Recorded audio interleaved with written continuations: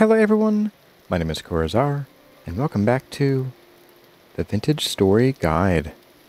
We are back in the rainy Hobbit Hole, the Rainy Shire, after having built this tower in the last episode, and I think it is coming along pretty well. It is, however, missing something, and that is anything that moves. We built this tower to provide power for our drivetrain for all of our automation needs. And so far we have, let's see, 1, 2, 3, 4, 5, 6 times 0 windmills. Yep, we still have 0 windmills. And that is a problem, and it's a problem that we will solve this episode. But first, you may notice that it has been a few days since we last spoke, and that's because I have been busy kind of fixing some things around here and getting ready for this episode. You'll notice firstly that I have actually finished up the path up here to our agriculture trader and to our barn, so this works out pretty well. And I did some work on the chicken coop area. One, you will hear that there are now chickens in here again. So, right, I need to kill some pigs. Those skeletons should be here. I scared myself there for a second. So, as you can see, I have added some protections for our chickens. I still don't know what happened. Oh, I killed a pig there too. I don't know what happened. I don't think there was a fox that got in, because if there was, it would still have been there. I think what may have happened is there may have been a fox that was hanging out like outside, like here, and got up onto the ledge. Sometimes, especially when like the game or a chunk is loading, creatures that are halfway into a block can sometimes reach through or even phase through those blocks. So I think that may have been what happened. That's my best guess. But I did find some chickens that were hanging around beyond where that rift is, and managed to wrangle them into here. I've replaced the wall, let's see, right here. These blocks are now solid, so if there are any foxes that get up onto this ledge, well, they can't. And secondly, hello rift, I put this fence in here to keep them from getting onto these blocks here. And just as an extra precaution, well, one, I floored this in so we don't have any grass here that foxes could spawn on, or wolves. And also the interior floor there is now all wood. So, yep. Now, we do have some eggs from previously. I don't know if these eggs will hatch into generation 1s because of the chicken caring for them, or if they'll be generation 4 or 5 because that's who laid them. So I'm going to have to bring some grain up here and feed them and see how it goes. Now our sheep are doing pretty well here. We have 3 little lambs, and we have several lactating ewes, but unfortunately most of them are generation 0. And I think that because of all the trouble I had with milking our Gen 0, which never gave us anything, and our Gen 1, I think I'm going to wait on further milk and cheese production until we get a Gen 2, because then we can milk them without any trouble.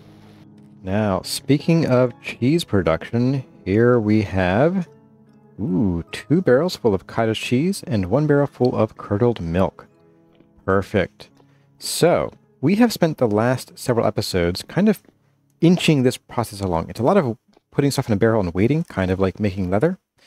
And so it is time for us to take what's basically the final step that does unfortunately involve waiting, but the final step of processing our cheese. Now, first of all, I'm going to put 5 salt in here, and we'll get some more cottage cheese in one more day. Now, this cottage cheese is now ready for us. And so what we're going to do is we're going to take a piece of linen and right-click with the barrel,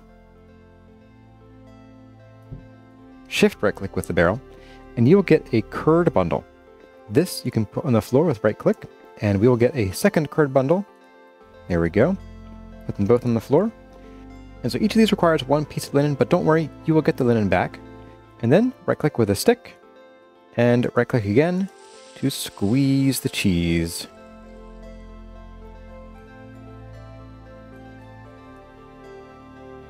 And right-click again to open them up. Hit them with some salt. They turn kind of just a little bit whiter with the salt on top. And then you are ready to put your raw salted cheese on a shelf. Let's put them here where they're visible. And they will take about 20 days, 22-ish days to ripen. So we'll come back in probably 2 or 3 episodes, and we'll have some cheese. Now, like I said, you get your linen back. Just gotta break them off the floor. Left click. And then we will do it again with this.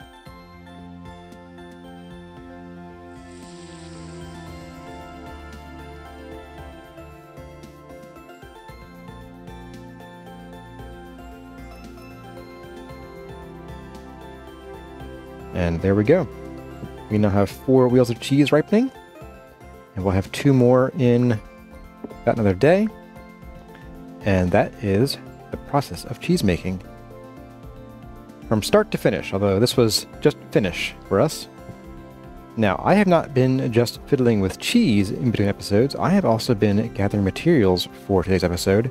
And boy, am I excited to show you what we got. First of all, I was thinking about what I wanted to do as far as design of our little blacksmith area. And so I went to our chalk area, but not for the chalk, although I did get some chalk. Here we have it up here. Instead, I dug a little higher up in the world and got some basalt. I think a forge needs some nice dark stone because we're going to have, you know, soot and smoke from coal fires in there. I think we might want to use some basalt so we don't see that soot as much. We'll just breathe it into our lungs instead. And the second thing, I went and visited our luxurious goods trader and check out what they had. That's right, we finally have the full suit of broken Forlorn Hope armor. Let's grab you. Oh, and the sword too. Not the shield. Get you back. There we go. We have the sword. Oh man. So let's put this on and see how we look in this rather destroyed suit of armor.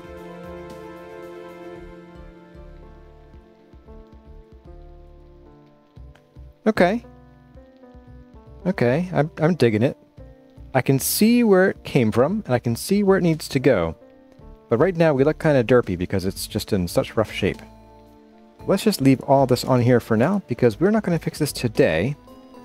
That's going to be a project, I think, for next episode, because there are some more materials we need to gather before we can actually get started on that. So, let's get started on today's work, and that is we are going to install a power train that starts up here in our tower, our windmill tower, and it will come all the way down into our basement, into the transmission room, and from there I am thinking that I want to build our blacksmith, our smithy area, kind of off of this corner. I think we need to have just kind of a corner smithy here, and we can come in at an angle, and that way we'll also have a straight shot to our anvil, and we won't have to cross the paths of any of our Helve hammers. Now, I think we should get started by starting with the Helve hammers themselves, because there is a smithing aspect to them, and I think we should get that out of the way so we can have the hammerheads ready when we need them. In the current iteration of the game, Helve hammers do not care what material they're made out of, kind of like hammers. You can use any hammer on your anvil because it's the anvil's material that matters as far as determining what you can smith on it. And the Helve hammers are the same way. Now we have a couple options. We can go with tin bronze, bismuth bronze, or iron. And I am kind of leaning toward, or meteoric iron. You know, I'm leaning toward regular iron because I think it'll just look a little better. So let's start with 2 Helve hammer heads. We're going to start with a single Helve hammer itself, and then I think in the next episode we will cover how to add more Helve hammers and how to gear things up. Hopefully, assuming we have enough resin, but gear them up to make them work faster. So I'm going to get this smithing work going, and I'll see all of you in just a moment. Okay, here we are. We're getting hot. Let's get our hammers on. And right here next to the hammer is the Helve hammer head. Now, you have 2 options. Well, if you're using iron, you have 1 option, is to smith it. But if you're using a bronze, and bronze is the lowest material you can use to make a Helve hammer, you can also just cast the Helve hammer. However, I don't like doing that because casting it uses an extra ingot. I don't know why, but it does.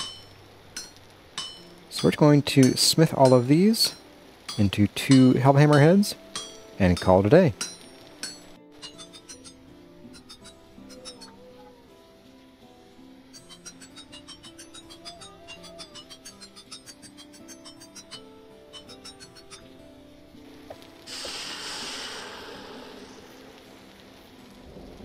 Alright, good morning everyone. We are here at the base of our tower, and we are ready to get started with crafting everything we need.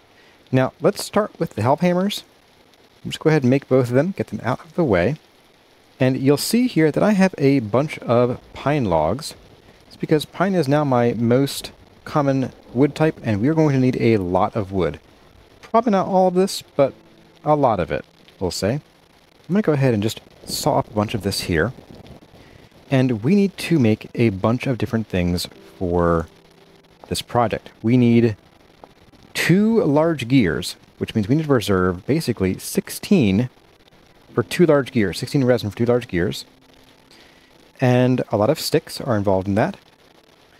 We also need to have a toggle for our Helve hammer, and that is going to be here. There's 4 more. And then we also need a Helve hammer base. There's 1 more for that. So yes, so each Helve hammer setup is going to require a minimum of that. But we also need a windmill rotor. Probably 2. We're going to need some angled gears. And that's just for getting the rotors to connect to the large gear. Let's figure another, I don't know, 8 more angled gears just to be safe. That's just a minimum. That leaves us with 12 more resin. That's enough for now. We'll see how far we get today with the resin that we have.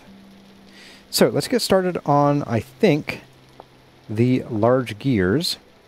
Let's get this going on, and a bunch of sticks, and a whole bunch of wood.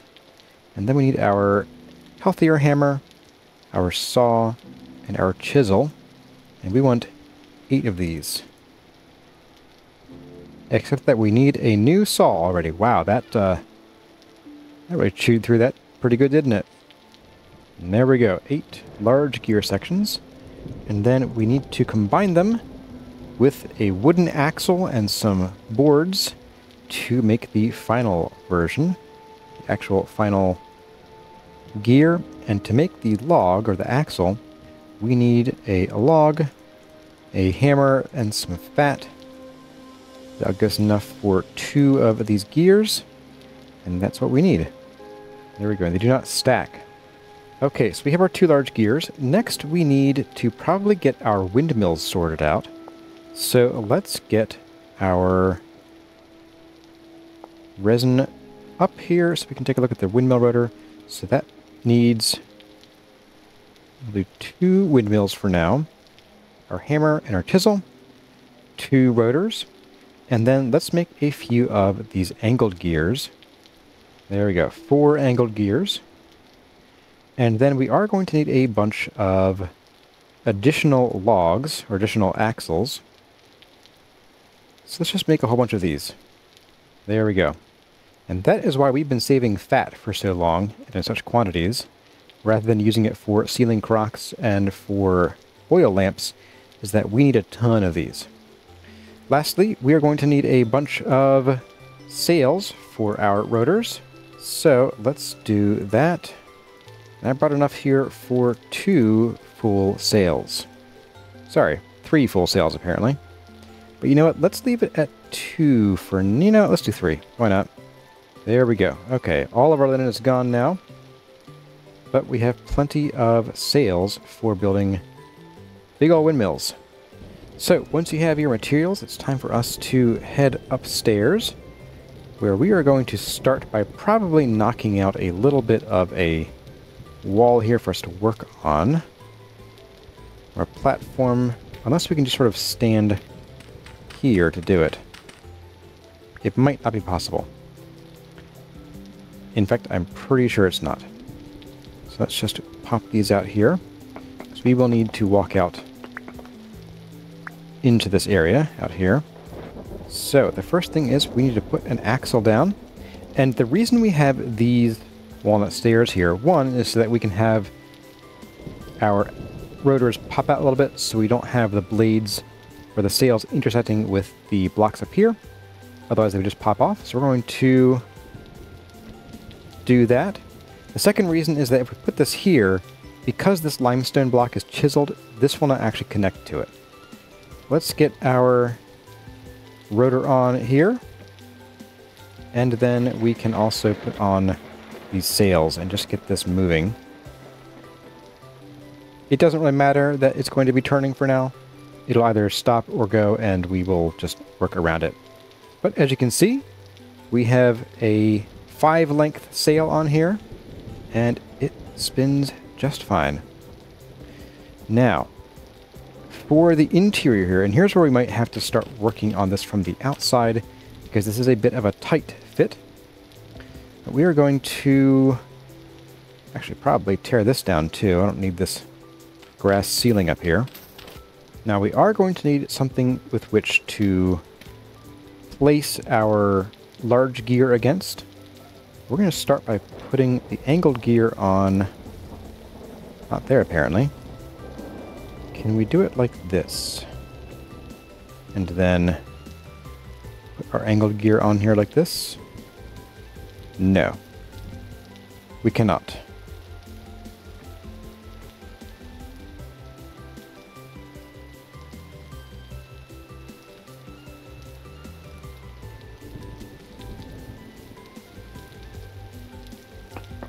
We're going to temporarily remove that block. To put a dirt block there. And then I guess we will remove this guy again. Bye. I'll tuck you on there. And then we will place this there. That's what we needed to do. And then we'll just put our drive shaft the whole way down our tower here. And now that we've actually placed the angled gear on here, we are safe to remove this and place our decorative block back in there. We could also come in here if we wanted to and remove the dirt blocks up there, and I think I might once we come up from the outside.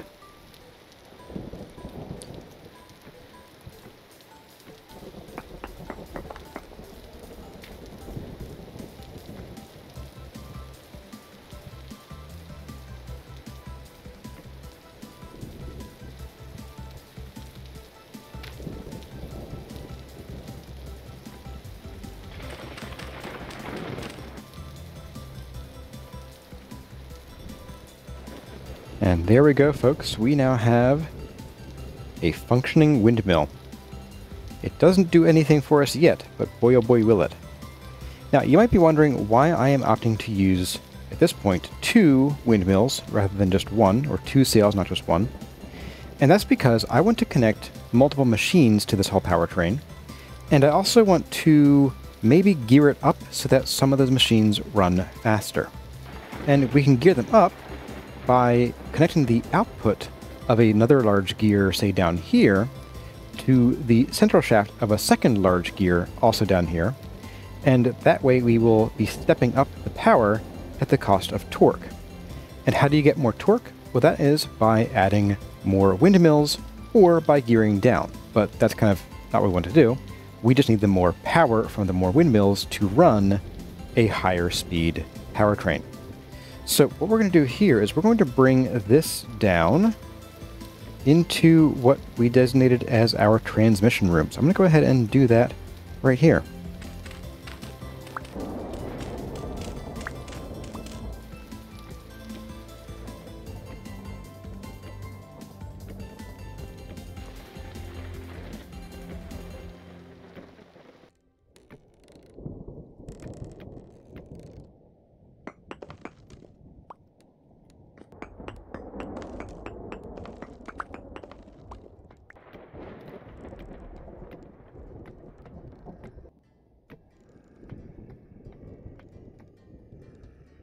Okay, there we have our powertrain installed.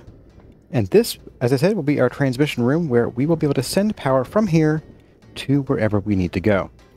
And today we're going to do that specifically for our Helve hammer, which will be going pretty much straight that direction actually, which is kind of nice. So let's go see what kind of angle we need to come at, because if we could just go straight off of here, that would be amazing. That would save us so much more in materials because of the lack of needing angled gears. So yeah, let's go see how that would look and how that would work. So we are lined up on -803 here on the x-axis. Come to 803. Do you know? That might be perfect. Yes. Oh, yes. Are you kidding me? Are you kidding me? That is perfect.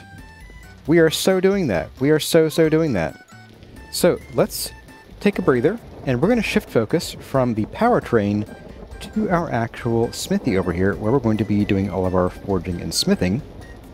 And let's get the room ready and get it all set up so that we can bring our powertrain in and have a place to actually have it output our power for us, which will be right in line with this. And that, oh, that's so nice.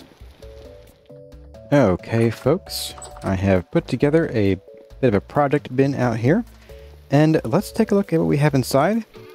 We have some mechanical parts, including a Helve hammer with a wooden toggle and the base. I've also brought along some building supplies. We have some basalt, sandstone, chert, a little bit of bauxite. I don't want to melt anyone's eyes too badly today, so we'll keep it kind of light on the bauxite. Some fire clay and some blue clay and mortar.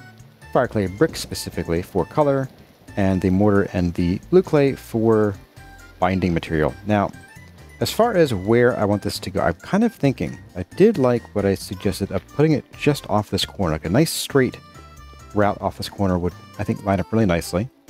So I think we'll go with that. I don't want this to come over this way too much and crash into whatever we might have going on out here. So yeah, I think going off that corner is perfect. Ow, my legs. So let's get started with digging some of this out here.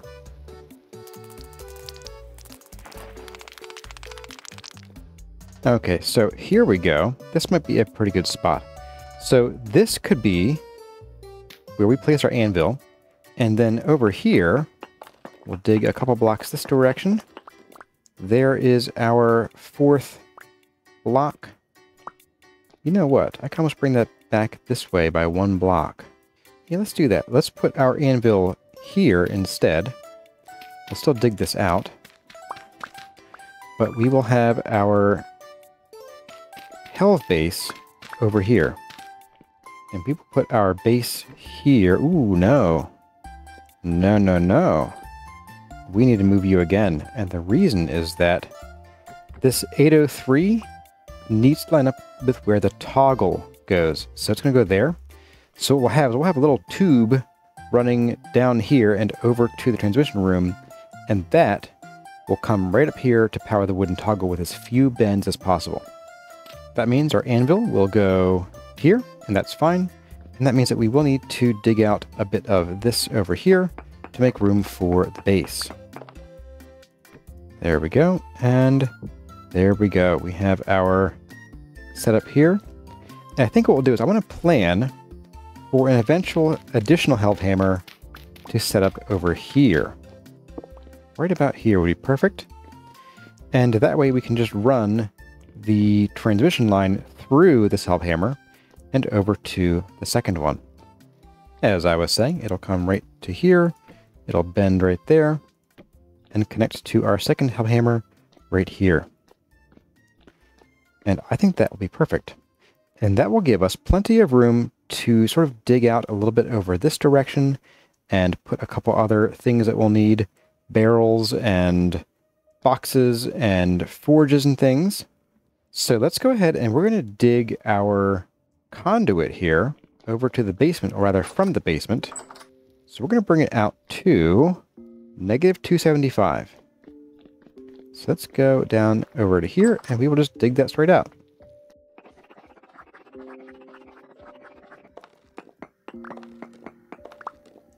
Hey, look at that. Not too shabby. let's go get some more angled gears and install this.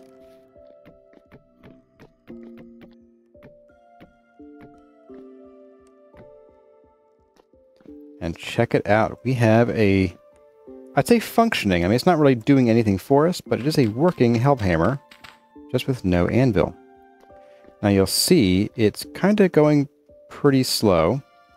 That's because we don't have much wind going on today. These are turning pretty slowly, but they shouldn't be struggling to actually run this. This should be going, basically it's going as fast as it can given the amount of wind we have. So I vote that we put a pause on the mechanical aspect and let's start building out the aesthetic aspect of our actual smithy over here. Get rid of you, so that we can have a nice place to come and do all of our smithing.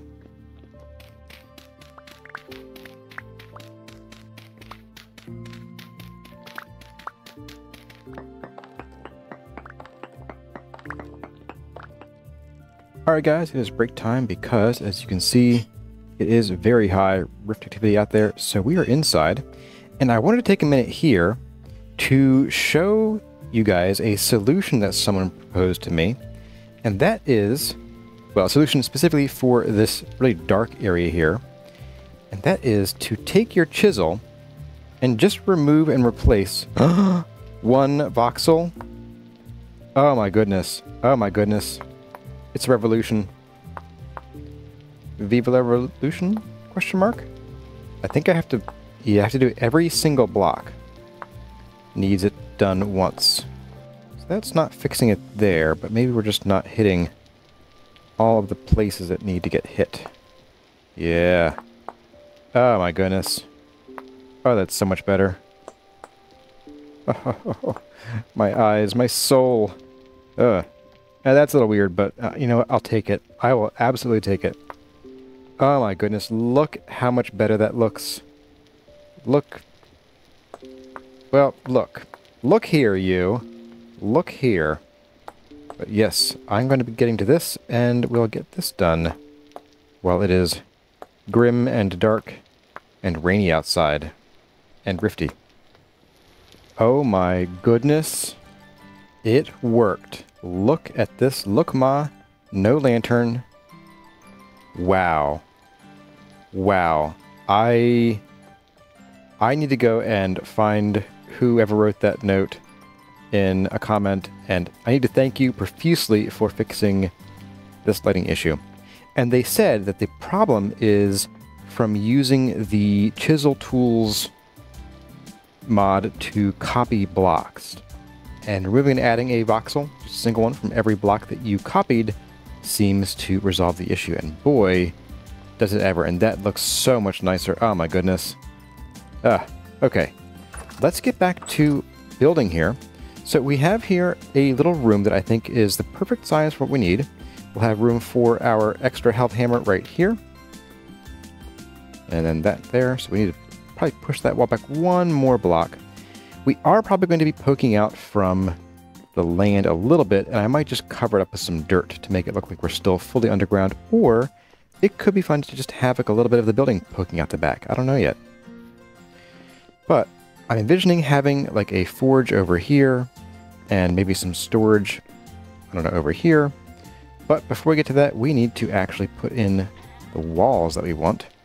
And that's going to be some basalt, but also some chert and some fire clay bricks. I've kind of decided on what I want to do for the decorations in here. And so we are going to... Ooh, new question. Do I do polished basalt? Or do I do basalt brick? Maybe both. Maybe both. So I want to start by lining the base of the inside of the wall here with basalt brick. And so we're going to remove all of this chert. And replacing it with basalt, but not you. And then we are going to leave a bit of a space right here.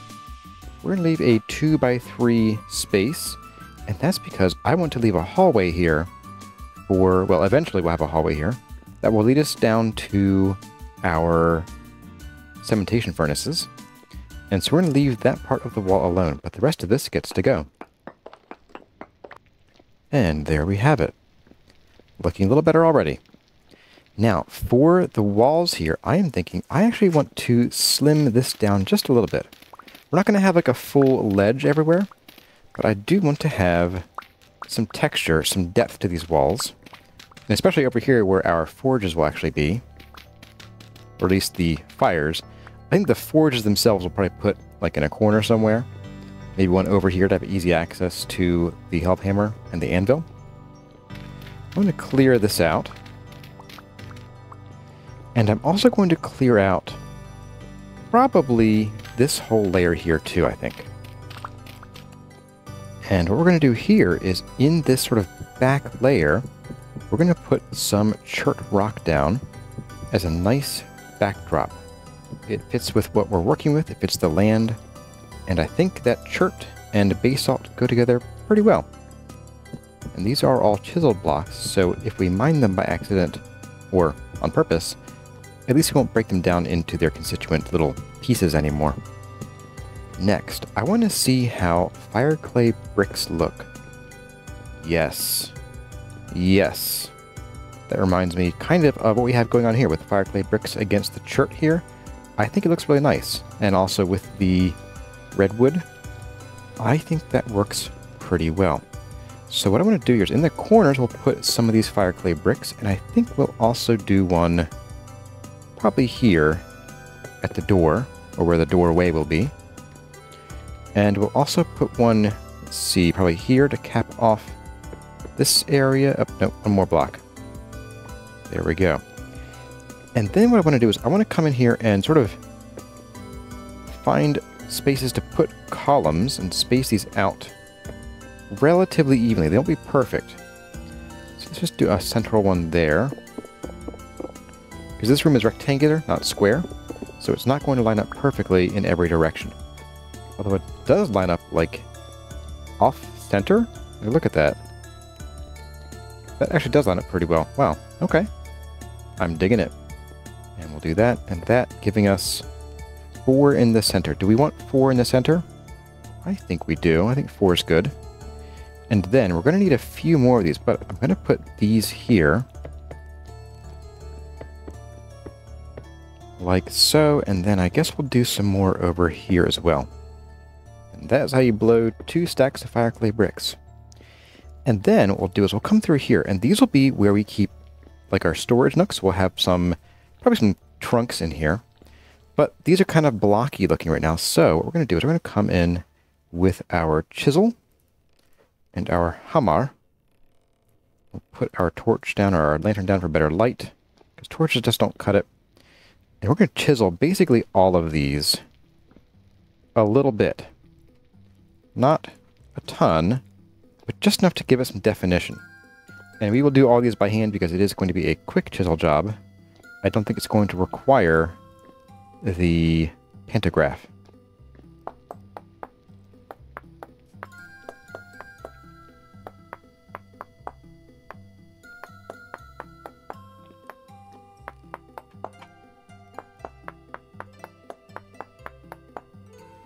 That's a pretty good start, but I think I want to bring it in a little more, so we'll do something like this right up here. I missed one. And there we go. Now we have some nice, somewhat rounded off little sections here that we can then tuck some trunks into. Do I want to do it even farther? Yes, I do. Yes, I do. Absolutely. There we go. Maybe for the small ones we go the whole brick. That might look a little less derpy. Yes, there we go. That's what we wanted to do.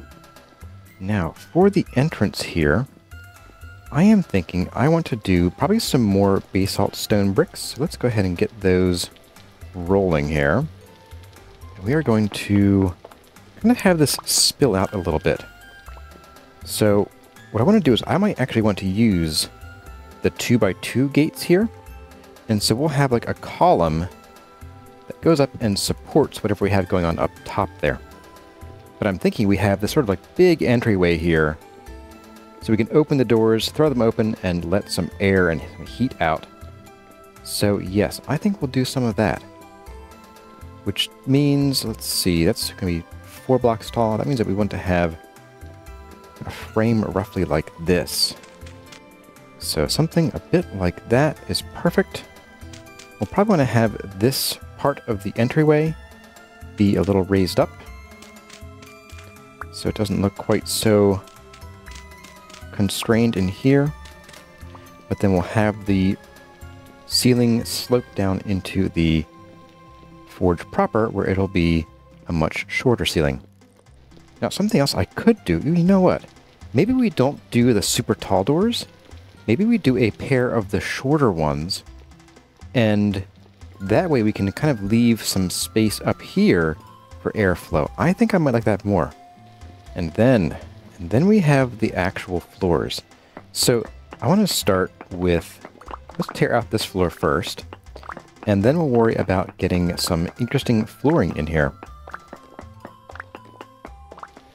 Okay, now for the floors, I'm thinking I want to line it with some more basalt. It'll give it a nice dark outline. And then, let's see, probably starting here and here, we'll bring that outline to the interior. So now you have a very, very thick border, very dark border. How do we balance that out? Well, we balance it out with some bauxite cobblestone slabs. You heard me, folks. You heard it here first. Some bright orange bauxite. But we will ring this on with bauxite to really make the room pop. Yes. Yes, that is a lot of pop and pizzazz. And then we'll come through with the sandstone in the middle to lighten it up a bit. So a very dark, bold color, very bright, bold color, and then a more neutral color. It's not neutral because it is bright yellow, but it's kind of a subdued yellow. And that will help give us a nice, bright forge. Well, once we have lights in here. And I am thinking, let's see, do we do these in the middle here?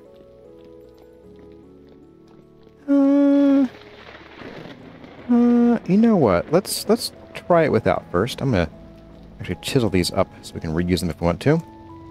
So do you prefer it with just the bauxite? Yeah, I think I do like this better because we could chisel them into a diagonal, but given the patterns we have in the room, I think it wouldn't look very good. And let's go and figure out what kind of doors to put on here. Okay, so looking at our choices of wood colors here, we could go with what we've been doing for our gates and doors and go with the redwood, but because we have that bauxite below, I think we want to skip that. And so I'm leaning toward trying some kapok. Because kapok, when you cut it up, is a nice yellow wood. So it's yellowy. It's not yellow, but it's much more orange yellow than, say, oak. And I think this kind of helps evoke the sandstone of the interior, but on the walls with a door. So let's get a couple nails, and let's get over here and see about building one of these doors. And let's start with one. If we don't like it, then we won't waste too many nails. But let's see. Yeah, I like that. It's not quite as yellow as the kapok slabs. It's not quite as bright. But I think it looks... A block is in the way. Oh, you should take up this. Oh, nice. So it actually keeps you from blocking that off. That's pretty cool. A little postern hole here. I wish you could open that too. That'd be amazing. Okay, yeah, let's do a second one of these. And then let's get a little bit of an arch going in here as well. Okay, now the problem here is we're going to place this like that, and it's going to open this way. So we need to tear up both of these, and we need to tear this down too, just a little bit, temporarily. And we're going to have to place them a bit like this, and then that. There we go. And then we can come in here and rip this one out, put our basalt bricks back in place, and then we can come in here and drop down our gate again. Nice. Nice. 100%. I love it. Okay. So, let's get a bit of an arch in here. Should be pretty quick and simple. Nothing super fancy about it, but necessary. And I think just a very simple, probably, yeah, maybe even like that.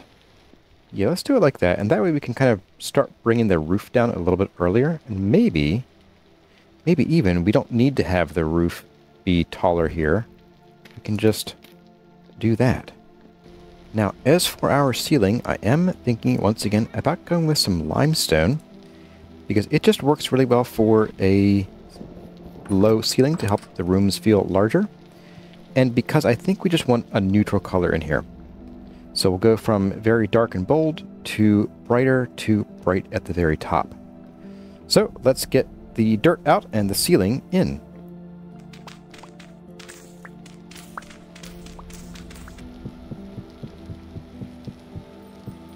All right. We are very close to being able to call this job here done.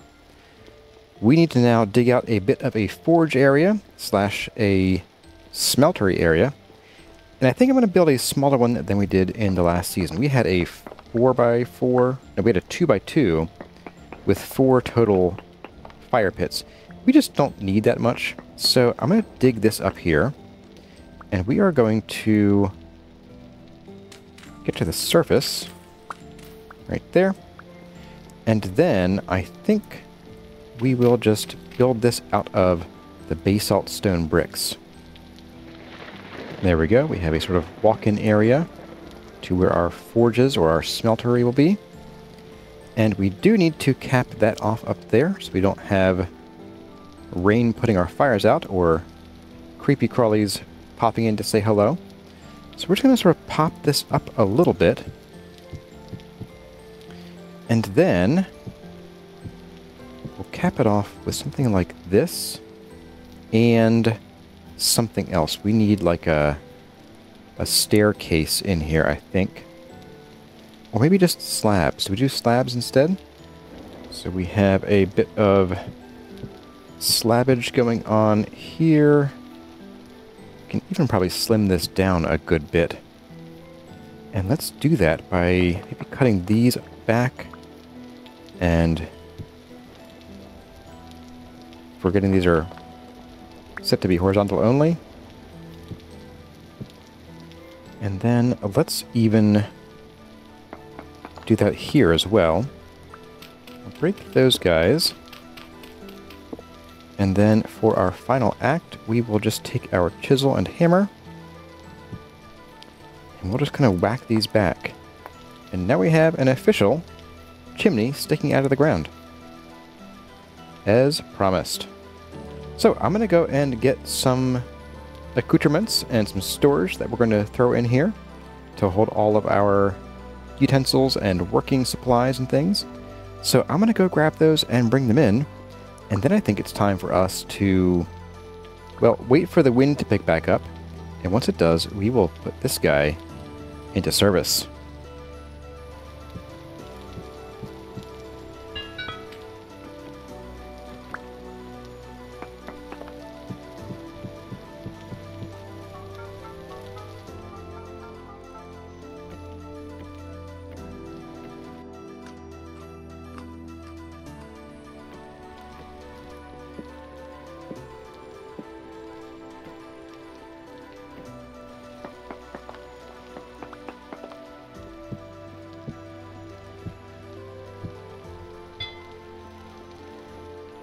Alright folks, we're going to come in here and put the last finishing touches in here with some fire pits. And we're also going to put in our crucibles and get these ready for some serious smelting in the future. But we have this Helve hammer over here doing a whole lot of nothing at the moment because it is swinging and not hitting anything. Let's fix that, but first, just so you know, this gets noisy.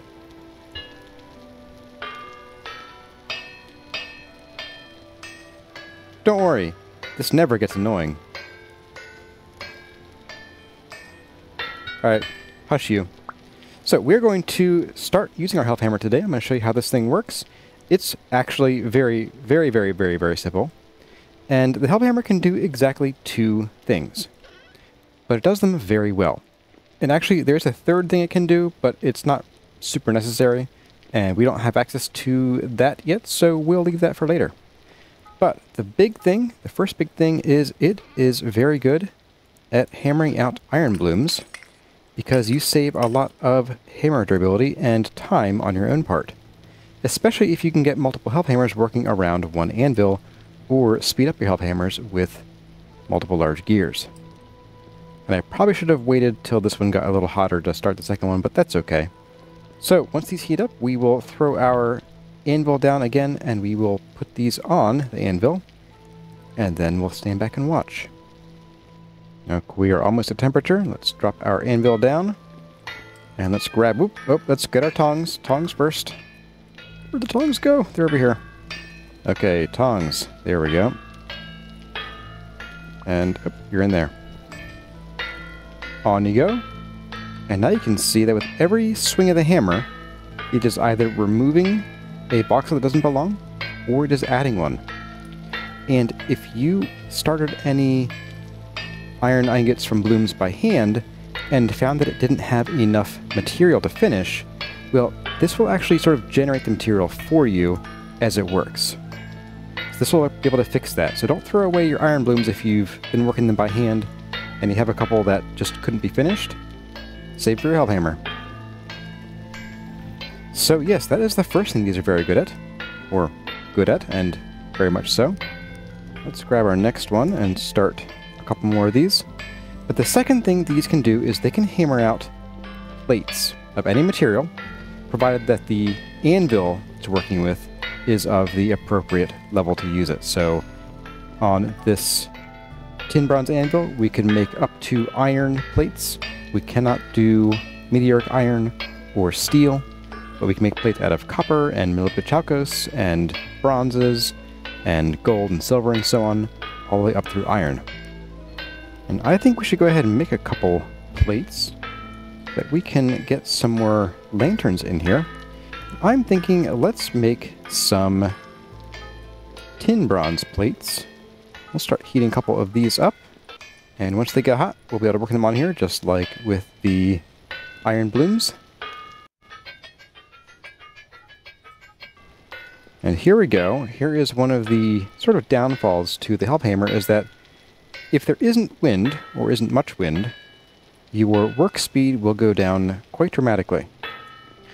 Now, as long as your windmills are getting enough wind, regardless of its speed, you can typically end up with enough torque from a low wind day to run multiple Helve hammers at a lower speed that ends up still being faster than running a single Helve hammer at maximum speed.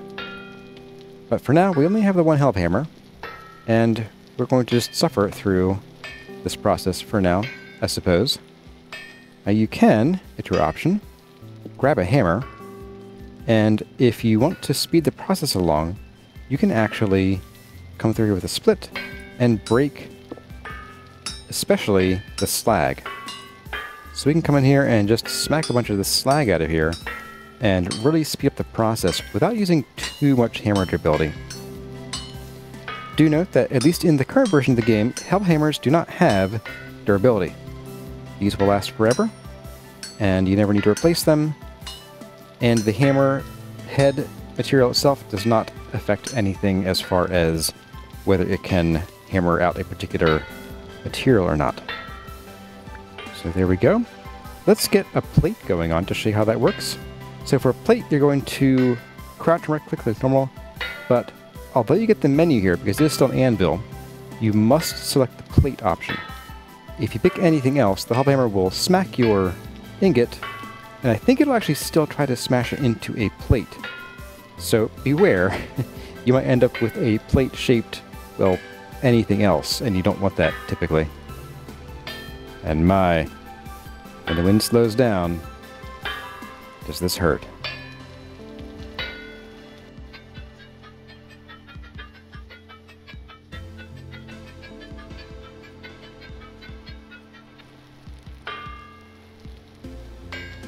And there we have our very first plate made on a Helve hammer.